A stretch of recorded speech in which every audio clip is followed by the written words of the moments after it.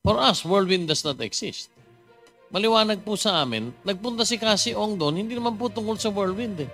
Lucky South 99 na currently, during the time, ay isang license holder ng PAGCOR. So, yun po ang tunay na ipinakikiusap ni Cassandra Cassie Leong at ni Atty. Harry Roque. So, yun po hindi po kami nakukonfuse, Congressman Adjong. Secretary Roque, what is your take on that? Kasi mukhang, how can you convince us that there has nothing to do, your presence there has nothing to do with Lucky South 99, Mr. Chair? Nandun po si Cassandra Ong bilang ahente ng Lucky South. And since I represented an agent, ang ibig sabihin po, ang kliyente ko yung ahente. So I rendered service to an agent of Lucky South. These are two entities, corporations, and yet the person running these companies are one and the same.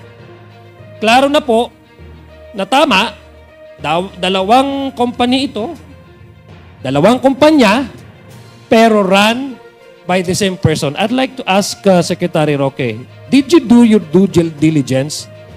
My only knowledge of Executive Order number 13 was in the last hearing when former Chair Domingo said that President Duterte regulated online gambling, no, through Executive Order number 13. I find it strange na sa dami po ng hearing na ina-attendan niya, both in the Senate and in the Congress, all pertaining to POGOs, he have not come across EO number 13, from which the POGOs or the online gaming started. That EO number 13 brings online gambling into life. And when the President issued Executive Order number 13, it is the humble submission of this representation. He legislated, he amended, he repealed the law. An act which violates the fundamental principle of separation of power.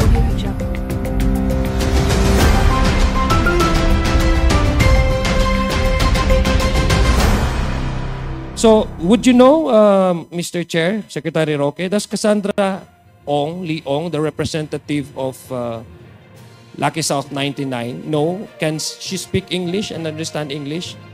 Well, ang pagkakakilala ko po kay Cassandra, siya po ay marunong mag-Chinese, nag-aral po sa China, at siya nga po ay translator para dito sa mga Lucky South. So, pwede po siyang magsalita ng Tagalog or English, no? Opo. Opo. So, that does mean that Ms. Cassandra Ong can communicate directly with the Chairman Altenco or PAGCOR? Pwede po. Pwede. So, ibig sabihin po, hindi na ho kailangan, Mr. Chair, that Cassandra Ong does not necessarily need your assistance to go to PAGCOR and have that meeting in relation to the RERs that they need to pay. Am I correct? Kailangan po kasi nung mga panahon na yon, ang representante ng Lucky South sa PAGCOR ay si Mr. Dennis Cunanan. When did you first discuss with Ms. Cassandra Ong about about you going with her to PAGCOR? Buwan na rin po ng July. Doon po niya sinangguni sa akin na nalaman lang nila dahil nakatanggap na sila ng sulat po sa PAGCOR na naniningil ang PAGCOR. Humingi po sila ng meeting sa isang restaurant dito po sa Resorts World. So she specifically requested you to go with her to PAGCOR? Well, ang sabi lang po niya, may problema kami. So at this time, when you met her and asked you, Mr. Chair, Secretary Roque, of these perhaps legal advices, were you already employed by Whirlwind Company? Hindi pa po. At that time po, wala kaming professional relationship. Okay. Would you confirm this, Chairman Tenco? Yes, on the week prior to July 26, the office of former Secretary Roque got in touch with my office. Who requested you to make these follow-ups? Request po ako ni Cassie Ong kasi ang sabi po niya, hindi raw niya makontak si Attorney Jessa, no? So you're doing this hired na po kayo as a lawyer of Whirlwind Company? Opo, nagsimula na po yung kaso kasi 2 weeks after the meeting on July 26, hinire na po niya kami para dun sa ejectment case at ang first task nga po namin is ma-prevent yung execution na inisyu ng Regional Trial Court ng... Apart from paying the RERs, their application as well for a license nung sa newly amended guidelines ng Secretary. So you would know, for example, of this, the nature of these follow-ups, that it pertains also for their application for the IGL license. Am I correct? Tama po yan kasi ang pinag-aawayan nga po yung possession dun sa lugar na ginagamit for POGO. May I ask Secretary Roque and maybe Chairman Tenko, would you know in that meeting who represented whom? I mean, these are two entities, no? Whirlwind Company and South Lucky Nine. Would you know which or either of the two, Secretary Roque and and Kasi Ong, represented whom or what? Well, Congressman Adjong. Or are you still also confused at that time because you thought they're still the same, one and the same? No, first of all, very clear in my mind, and I was in fact conferring with Attorney Jess earlier. There was no discussion on Whirlwind during that said meeting. And I think more important to note is the fact that Whirlwind has no relationship with PAGCOR. For us, Whirlwind does not exist. Maliwanag po sa amin, nagpunta si Kasi Ong doon, hindi naman po tungkol sa Whirlwind. Nagpunta po si Kasi Ong doon para ipakiusap yung arrears ng Lucky South 99 na currently, during the time, ay isang license holder ng PAGCOR. So, yun po ang tunay na ipinakikiusap ni Cassandra Kasi Leong at ni Attorney Harry Roque. So, yun po hindi po kami nakukonfuse, Congressman Adjong. Secretary Roque, what is your take on that? Kasi mukhang, how can you convince us that there has nothing to do, your presence there has nothing to do with Lucky South 99, Mr. Chair? Nandun po si Cassandra Ong bilang ahente ng Lucky South. And since I represented an agent, ang ibig sabihin po, ang kliyente ko yung ahente. So I rendered service to an agent of Lucky South. Mr. Chair, I have here the agreement, lease agreement between Whirlwind Company, the lessor, and the leasee, in this case, Lucky South 99, Outsourcing Incorporated.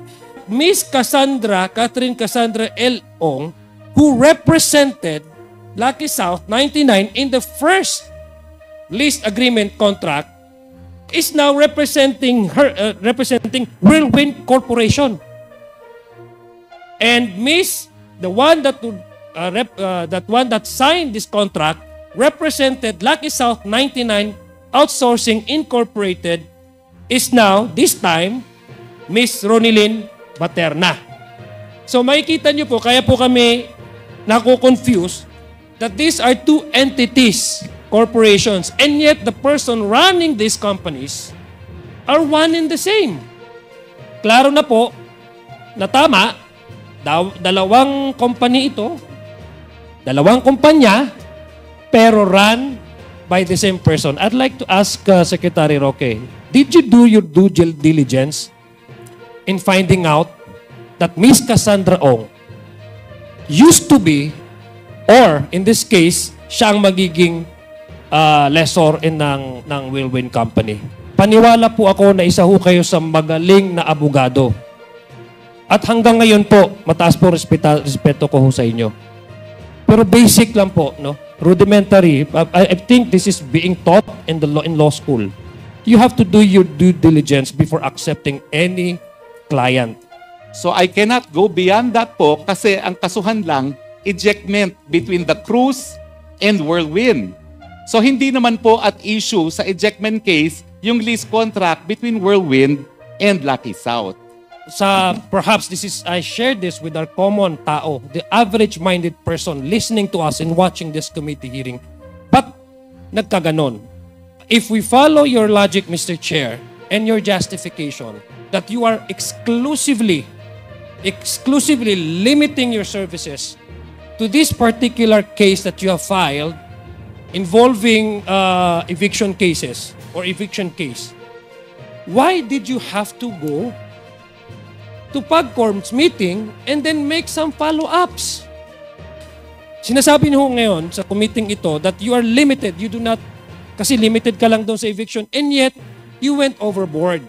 With this new development that we learned na dalawang entities, similar persons running these companies, whatever explanation that we have from Secretary Roque, the bottom line, Mr. Chair, is it benefited a lot Lucky South 99, which is far from the legal services he was offered and accepted to by him between himself, Mr. Chair, and Whirlwind Company. If ever there will be erroneous decisions on the part of the President, Attorney Harry Roque will be calling the attention and correcting or perhaps stopping the President from pursuing such erroneous action.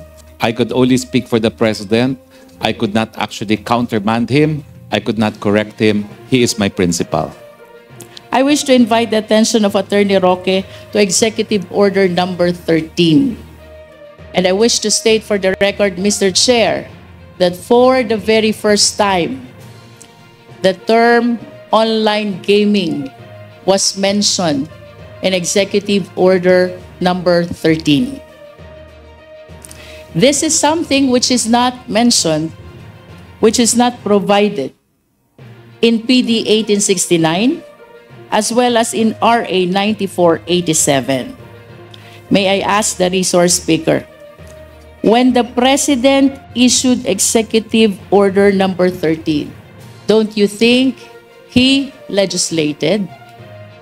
I am unable to make an opinion because when I was a spokesperson, legal matters such as these are directed to the Presidential Legal Counsel or to the Office of the Solicitor General or to the legal office of the Office of the President under the Executive Secretary.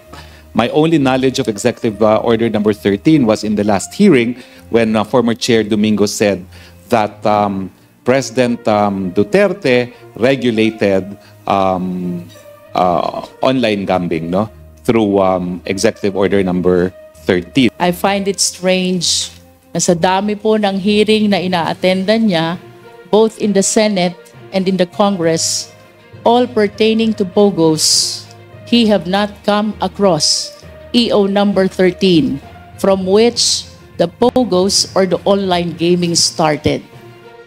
That the President encroached upon the power of the Congress when he issued Executive Order number 13, providing for online. Well, Mr. Chair, first and foremost, I argued that case of Belica. I was lawyer in the Supreme Court for Mr. Belica, and I confirmed the principle of separation of powers. However, as I said, although it is not my expertise, I will give my opinion, my candid opinion. And that is, under our scheme of things, executive issuances, legislative enactments are all presumed to be constitutional unless proven otherwise. So the status of Executive Order number 13, unless challenged in court, is that it is presumed to be constitutional. Executive orders being in the nature of implementing existing legislation, Your Honors. Mr. Chair, there's a principle in law. When the law does not provide, we should not provide. When the law does not include, we should not include. If the substantive law creating PAGCOR does not provide for online gaming, then no executive issuances should provide for online gaming. Kung wala naman pong sinabi dun sa substantive law, then the procedural law should not provide. Let us be reminded that the procedural law should always yield in favor of the substantive law. That EO number 13 brings online gambling into life. And when the President issued Executive Order number 13, it is the humble submission of this representation. He legislated, he amended, he repealed the law, an act which violates the fundamental principle of separation of power. The executive should not encroach upon the power to legislate that belongs exclusively to the Congress.